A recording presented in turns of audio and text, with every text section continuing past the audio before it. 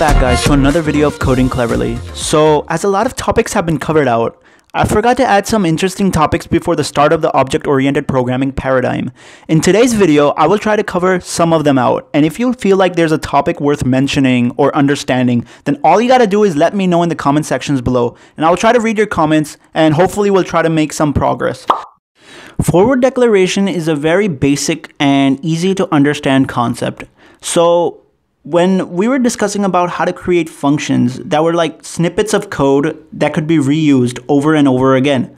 If you haven't watched my functions video, you could see a card on the top right corner where I discussed about functions and all of that. So watch that video before entering this one. So in this one, I would tell you there are different methods, and one of the methods that to define and declare a function is forward declaration. So here, instead of declaring and defining the whole function on the top of the main logic, you can declare it on the top and define it on the bottom.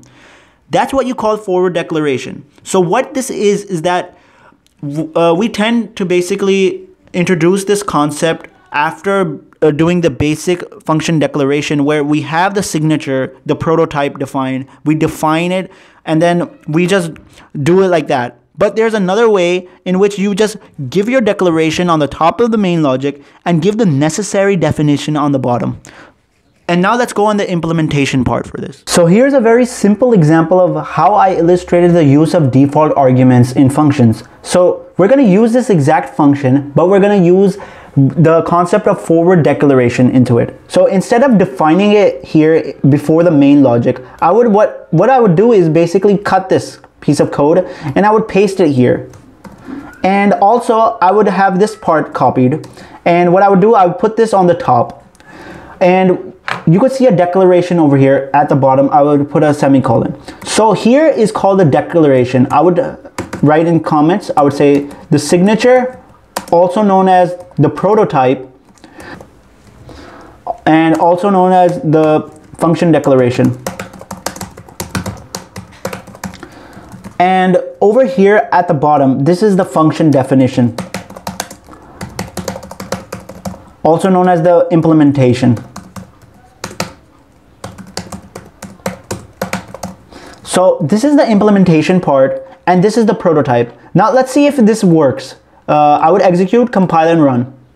Now you can see I have an error. It says default argument given for parameter 3 of int add, and then you can see 4 int data types f permissive. I would have to delete the values that I specified for default arguments. And I covered this topic in the previous video. You can see a card on the top right corner to watch that video of how I use default arguments.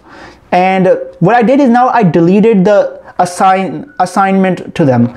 And over here, instead I have them assigned, which were 10 and 20. And over here, I just gave values to A and B instead of giving values to C and D, how default arguments work.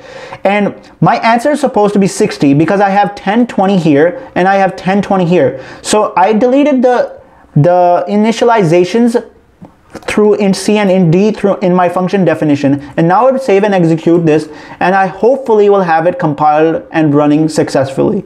I have a 60 answer here, and this means my forward declaration worked, my default arguments worked, and also my program worked. So that was it with this video. Hope you understood this concept of forward declaration and also default arguments.